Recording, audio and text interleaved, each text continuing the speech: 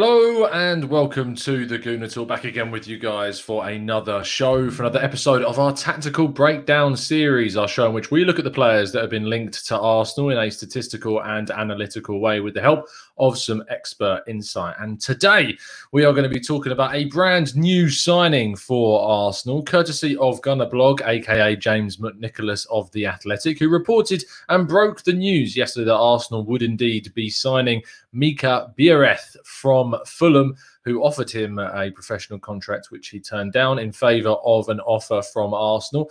Mika is a very exciting young 18-year-old striker, and we're going to learn all about him in today's show. If you are new to the channel, typically this is a show in which we break down the players that Arsenal get linked to. It's been quite rare that we've been able to talk about players that Arsenal have actually signed, so it's a nice change. And if you are indeed new, please make sure you hit that subscribe button. And if you are joining us anyway, make sure you hit that like button too. And if you would like to help support the channel even further, first things first, you can go and vote for us in this year's Football Content Awards. The information is scrolling across the bottom of the screen for you guys now. And of course, you can join up as a member to help support the channel too and get access to lots of lovely stuff as well. But let's crack on with today's show. And I'm going to be joined, I'm very thankful to be joined by Cam Ramsey, who is part of the Fulhamish podcast, which is obviously a Fulham-based podcast talking all things Fulham. And Cam has been very grateful to send us in some expert insight to tell us all about Arsenal's new striker, Mika Biereth. Firstly, Arsenal fans should know that they've acquired a real aspiring goal machine in Mika Biereth. He's an 18-year-old with an astonishing goals-to-game ratio and a reputation to match as well. In 21 games, Mika scored 21 goals for our under-18 setup last season, and he also supplied his teammates with 13 assists along the way, which is absolutely incredible. He's a keen eye for creativity, his head's always lifted, and his movement set him apart too, which is why he bagged and assisted so many goals last season for us. He eventually ended the top scorer in the under-18 Premier League South. In the 18-yard box, he's aware of his surroundings, he instinctively knows where the goal is, even with his back towards the target. He intimidates at full tilt, and positively, he isn't selfish and he isn't tunnel visioned. His head's always lifted, his ears are always open for the next man, and more importantly, obviously as the striker's supposed to, he's always ready to pull the trigger too.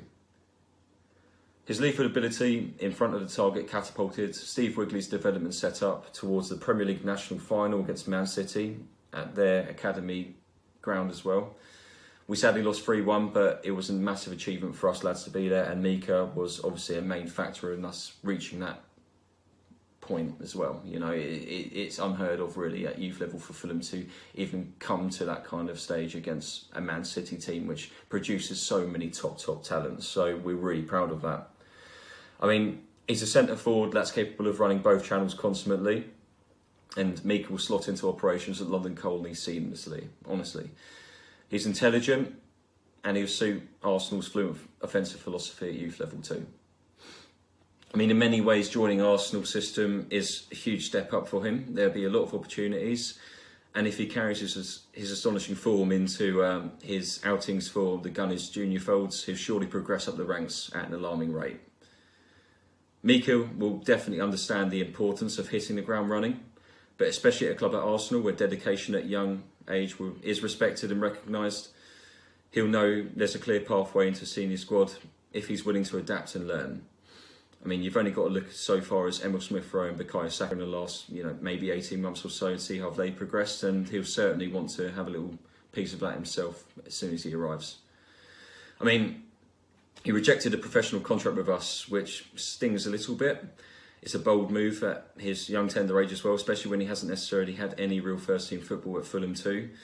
But he's going to definitely perform at the top of his game. He's got a great track record, and he's more or less joining the right club that will understand the importance of nurturing as well. Per Mertesacker and Mikel Arteta will definitely monitor him closely. They'll admire his skill and talent too. So I have no doubts about him underperforming at the Gunners whatsoever. I mean, it's difficult because Arsenal have such an array of young starlets in their ranks, including obviously Aziz. You've got Molia and Balogun too. But Biereth, he's an assured talent. He's laden with potential. and he'll certainly bolster the standard of any level or age group he competes within for Arsenal. There's no doubt about it. And lastly, before we sign off, Arsenal fans will definitely be pleased to know that in February this year, Mika swept home an emphatic hat-trick against Tottenham Hotspur as our young whites swept aside Tottenham 5-0. It was quite a romping. It was really, really good to see because no one really likes Tottenham anyway, do they? And if anything, he's acquainted himself to ruffling Spurs feathers. And hopefully in years to come, he'll do the same in front of a packed Emirates in the North London derby. And we wish him all the best because you've got yourself a real gem there. And all you've got to do is give him maybe a little time to adapt, to obviously settle in new surroundings, but he'll give you his all, and undoubtedly he'll bag you so many goals. So enjoy the ride, enjoy the process, and hopefully we'll be seeing him in the Premier League very soon, and hopefully he won't bag a hat-trick against us when we arrive again. A massive thank you to Cam there. What a great guy, telling us that he's loving the fact he's scoring against Spurs. Who does like Spurs at the end of the day? What a great bit of insight there from Cam. You can go and follow Cam on Twitter at 94CamRam. You can also follow the guys over at the Fulham Pod at Fulhamish Pods as well. So make sure you go and check those guys out for all of your Fulham-related needs.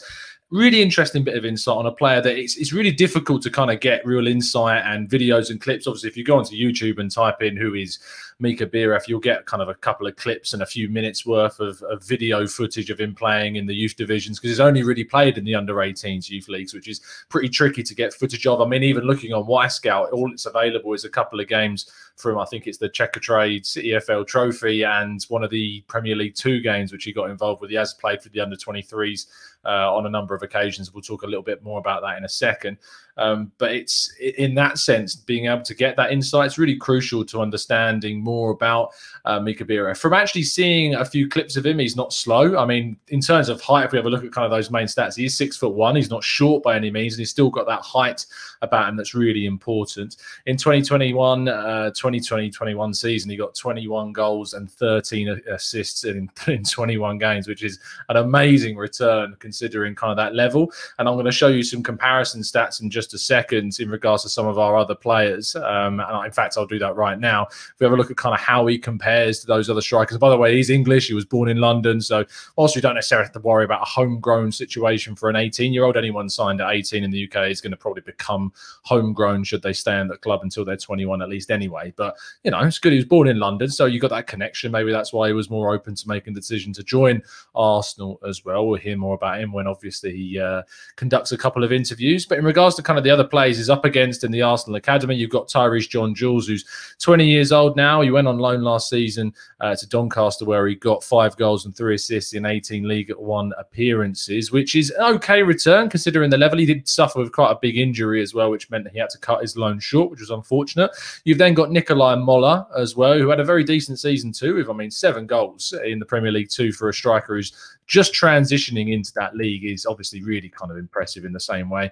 It's not as impressive as like scoring absolute hatful and the same kind of strike rate as we've seen from Biereth, but still 7 goals and 3 assists from Nikolai Moller in his first season was very respectable. But the thing is with him is that he will now go on loan to Victoria Köln next season in the 3rd tier of German football, which I think is a really good move for him. It allows him to develop that technical kind of side to his game where he's already got that physicality. He's very tall. That's why he's described as the next Zlatan Ibrahimovic, of course. But that's going to be a good loan for him, which will open up another spot in the under-23s. I doubt that John-Jules will take that spot. I kind of imagine that John-Jules may end up going out on loan again. I probably would see John-Jules' future away from the club, but he's one that we shouldn't be sleeping on. In terms of other options for the under-23s that Mika Biereth would be up against this season, you've also got Keon Edwards, who's 17 years of age. He played in the under-18s and played 18 times, got 5 goals and 3 assists. And actually, Mika's not the only guy that we brought in this summer for the under-23s.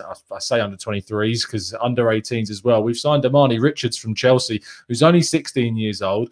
He had 5 appearances in the under-18s, got 3 goals and no assists. But still, I mean, 3 goals in 5 games in the under-18s is still pretty good. And as I say, he's only 16 years of age. So he's got a lot more development still to go. But he did actually get a performance for Chelsea in an under-23 squad during that season, showing kind of the amount of ambition and talent that this kid has got. So he's certainly one to keep an eye on. But when you compare all of those statistics, And I mean, Arsenal struggled in the under-23 league last year. They just survived relegation from, I think they had to get a point against Aston Villa, I think it was, in the last game of the season to avoid relegation. Mika Biereth is going to come in. His goals are going to be really important for kind of pushing that side back up the table. Whilst it's not necessarily that important looking at the kind of the position in the table, because mainly the big players like Bukayo Saka, Martinelli, Emile Smith-Rowe, all these guys that could play in the under-23 squad. Gabriel Magalhaes could still play in the 23 squad if you wanted him to. He's still 22. All of those guys play in the first team. And that's why it's really difficult to kind of get up a real good kind of head of steam with that youth side. You've also got all the players that then go out on loan. Your Matt Smiths of this world, Daniel Ballard, etc., all going out on loan or leaving like Mark McGuinness has too. So it's results in that developmental league aren't, you know, they're not pivotal. It's just important about assessing players on an individual basis and see how they're getting on. But it's important to bring in players to try and, you know, improve the quality. And I think Biereth is certainly going to be a player to be able to do that. So that's all of the information that we've really got around Mika Biereth. The big thing for us is going to be seeing him next season. I'm excited to give you guys some information that's going to be coming out soon. I can't reveal it just yet, but there is some plans to do a little bit more focus on youth football regarding Arsenal next season with a very, very inside bit of knowledge, which I'm looking forward to showing to you guys soon. There's a little bit of a tease. But yeah, if we now move on to kind of the final part of the 5 minutes of the show, which is getting some of your thoughts and questions in the chat box as well. David S says, is this competition for Balogun? Could be positive. Now, you see there that I didn't include Balogun on that list of under-23 strikers, and that's because Balogun has, of course, now been promoted to the Arsenal first team, along with, of course, Eddie Nketiah, who was already in the Arsenal first team. He will not be, you would imagine, playing too many games in the under-23s next season. He's going to be on the bench in the Premier League. He may still end up going out on loan. We don't know as of yet, but Balogun is certainly thought about as a player that's going to be getting a lot more time with and in around the matchday Premier League squads. So that's why Balogun's not in there. But Biereth is going to be certainly someone coming in with his eyes not set on playing under 23 football, but as wanting to get into that Arsenal first team squad as soon as possible. He's 18. I mean, you think about the amount of youngsters around these days. I mean, Bukayo Saka is, 19 years of age. You've got Reece Nelson, Eddie Nketiah, Emile Smith-Rowe is only 20, Joe Willock's 21. 18 years of age is not like wildly young anymore, which sounds crazy, but 18-year-olds, 19-year-olds get into the first team squads of clubs at the top level very, very often in this day and age of football. So he will have his eyes firmly set on trying to get in and around the Arsenal first team as much as possible and maybe get an opportunity in a League Cup here or there.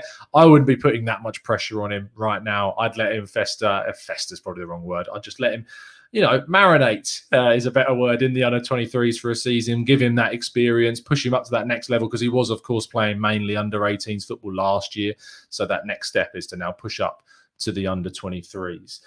Reese Harvey says, has he ever played internationally? As far as I'm aware, and I've been on the Transfermarkt website trying to get as much information, nothing has come up about playing at the youth kind of levels for England under 21s or anything like that, or under 18s. But if he's scoring at the rate that he is, I mean, considering he scored 21 goals in 21 games, it wouldn't be unsurprising if he did end up getting a call up to the England squad. But I've not seen anything officially of it, but maybe that's something that's gone under the radar a little bit. Let's find some more questions. Let's keep the chat focusing on the youth side of things. First of all, Daniel Roberts says, do you think that he may be loaned out after one season with the under-23s like Moller? It's certainly something the club, I think, are going to be looking to do, is getting him that key experience. Loans has been something that Arsenal need to improve on. We find ourselves often loaning players out with no real kind of, you know, future or anything that's going to give them that edge. You look at Mark McGuinness, for instance, goes on loan to Ipswich, has a very decent season, then we let him go to Cardiff for nothing, just with a sell-on clause in the deal that saw him go. And Arsenal need to be better in kind of how they deal with these situations. So we will see how they ultimately change things and how they look to work in those areas. But I think it's probably a trajectory that they've got, is they get him a year in the under-23s, get him to that level, and then send him out maybe to League One, and we'll go forwards from there.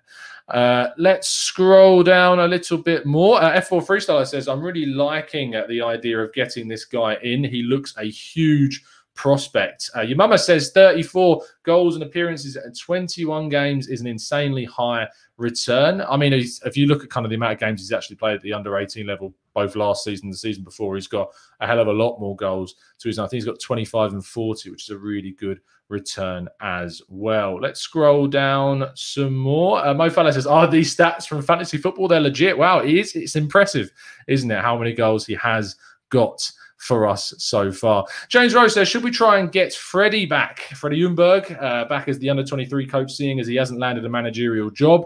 That job in the under-23s is still up for grabs right now. At the moment, they're kind of putting forward some of the other coaches into that position just for the temporary period until they find the right guy to take over.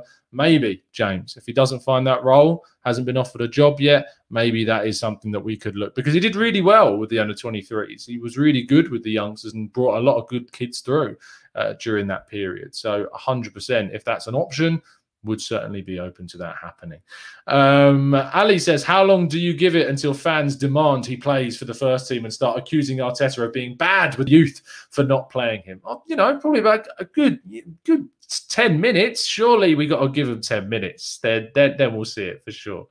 Talex says, are you a fan of the Brentford model of having no youth setup and thus no fillers in the squad? Now, this is actually something that we talked about previously on the show. We did a show in which we kind of delved into kind of the Arsenal youth side of things anyway.